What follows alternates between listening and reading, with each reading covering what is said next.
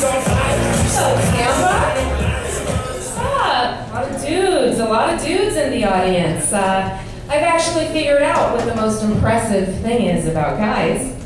Obviously, besides their abs and their straight-up magical ability to set up your surround sound.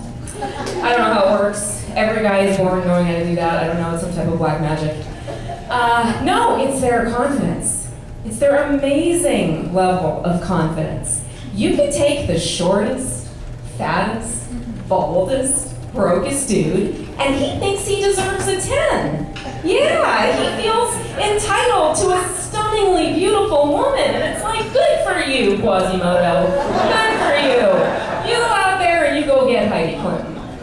Why would Giselle want Tom Brady when she could be with your dumbass instead, right? Yeah. The other day, a homeless man asked me out on a date. Yeah, that was super awesome. I was in a business suit, and he thinks he's a catch. Where is he planning on taking me? I don't know, but that's confidence. I wish women were raised to have that insane level of confidence. We need to be like that. We start off with super high expectations. You think you're going to be married by the time you're 26, have kids by the time you're 28, living in a sweet house someplace great, right? And then you're like, okay, well maybe not the house and the kids by then, but a husband would be good, right? That's what people do, they get married. And then you're like, you know what? I'm an independent woman. I don't need a ring to be happy, but a boyfriend would be fun. How about that? How about just a boyfriend? And now it's like, I just don't want to get herpes. Hey, if I can make it through this life without getting herpes, then I fucking win, dude. I'm putting that in the win column. For those of you not laughing at that, I'm really sorry about your herpes. And you know what? You're right. You're right. And the CDC agrees with you. STDs are no laughing right here. Don't laugh at that. Stop laughing at that. I live out in Los Angeles, and in Hollywood there is a giant billboard. Every month it's a different message about STDs. It's always syphilis explosion. California is #2 in syphilis cases in the country. Which begs the question, who's #1? Who is #1? Because we are the largest state, and we are the most populated state. So statistically speaking, we absolutely should be #1. So I had to look this up because I needed to find out which state managed to outskank California. And it turns out it's my home state of Florida. Yeah! Fucking Florida. Literally, fucking Florida. But do you understand what this means?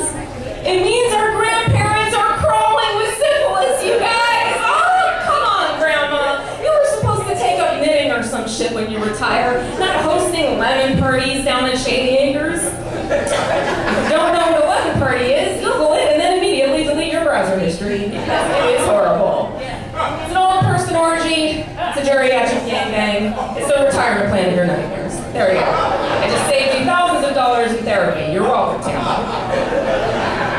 Men and women clear their browser history for totally different reasons. Men don't want you to know just how gross and degrading the porn they're looking at is, right? Women don't want you to know how beautiful the things we're looking at are. Like a bunch of designer shit we can't afford. Or Benedict Cumberbatch in a tuxedo. Or Michael Fassbender on a motorcycle smoking a cigarette. You know, I hate smoking, but I definitely want to lick Magneto's face, you guys. Or Idris Elba, doing anything really. Brother with an accent, hot. Yeah. I think you can tell from my deleted browser history that the UK is getting it done in the lady boner department. Step it up, America. Step it up, okay? Because your undeserved sense of confidence and your fucking fantasy football skills sucks a box of cocks. Yeah, fantasy football. Look. It's fine if you want to have your sad little hobby where you pretend to be the owner of a football team because you work at the Gap in real life, okay? But definitely don't talk to me about it, okay? Because when you start talking about dominating in fantasy football, I want to kill everyone in the room, all right? Yes, I'm sorry, that is not a real skill set. Do you know what my football fantasy is? It's that the players would stop cold-cocking chicks in elevators. Or if Ben's serial rapist burger would finally get arrested. Yeah! When that whole thing with Ray Rice went down in the elevator, Ben Rapersberger, who's the quarterback for these Steelers, said that he's praying for Ray Rice. That's like Vladimir Putin running one of those It Gets Better campaigns for Ahmadinejad. No! You both are equally horrible! Just today, Aaron Hernandez got sentenced to life in jail, no parole. He better learn how to become a defensive tackle because he's not going to be a tight end too much longer. Am I right? Boom! That's a prison rape joke. Yeah! Oh, you guys, the news is depressing.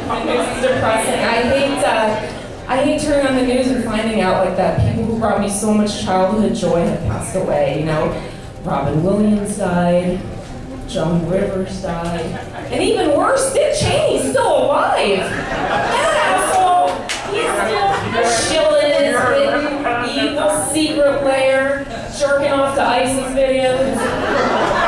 That's true.